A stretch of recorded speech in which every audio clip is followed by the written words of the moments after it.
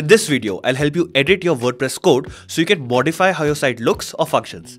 First, we'll discuss the different types of code in your site and their functions. Then, I'll show you how to edit different types of code to make the changes that you need. Now, before we dive into this, there's 3 things that you should know.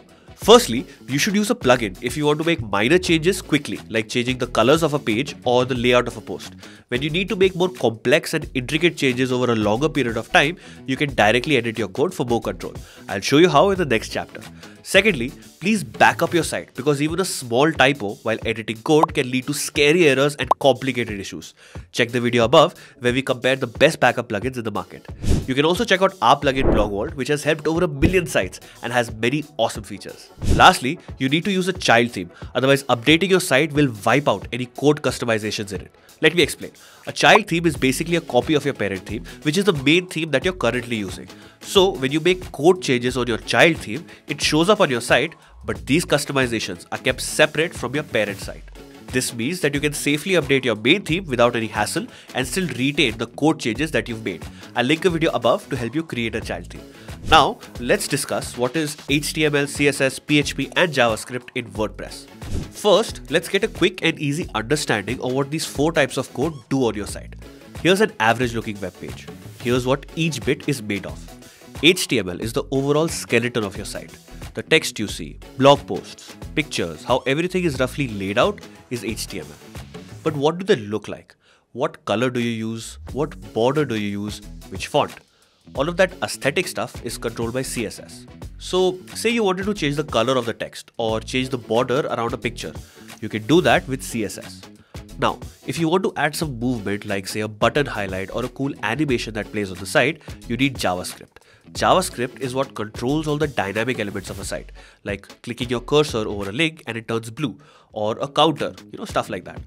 All of this is cool, but what about functionality? How does your site work? All of this data is what PHP is responsible for. PHP is the manager of these 3.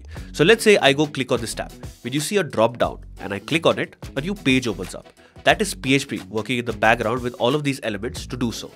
Now, let's discuss how to edit HTML, CSS, PHP and JavaScript in WordPress. I'll give you a quick overview of what each type of code does and how to modify it. If you want to make changes to a part of your post or page, like how the date looks, you can do it by clicking on the options for an individual block and choose the Edit as HTML option and modify that code. You can get HTML snippets from sites like these to make the changes that you want. If you want to make changes to the overall structure of the page, you can edit the overall HTML by accessing the code editor from the main tools and options dropdown. When you're done, you can save changes. Let's now discuss editing site aesthetics using CSS. You can do this in 2 ways, using a plugin or using a WordPress customizer. There's pros and cons to each, so let's discuss them. It's easier to make minor changes using a plugin for 2 reasons. Firstly, you don't need to worry about manually entering code and breaking your site because you can just add snippets from sites like these in the designated area to make your changes.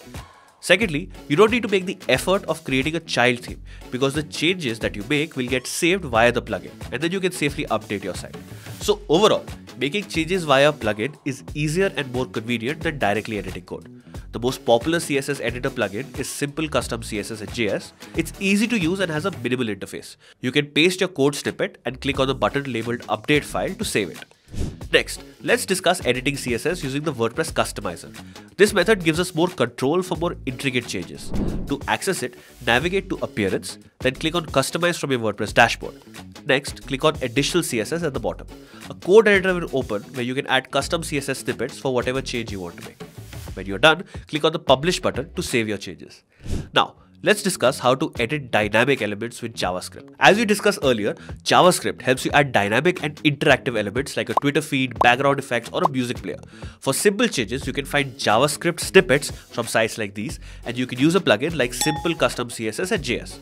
For more complex changes, you can add JavaScript snippets using the theme editor. Here's how to access it. Click on the Appearance button near the bottom left, then click on Theme Editor. In this editing area, you can add any JavaScript snippets to get the desired changes that you want. You can use a sidebar on the right to navigate between different theme files and the code editor itself to make your actual edits.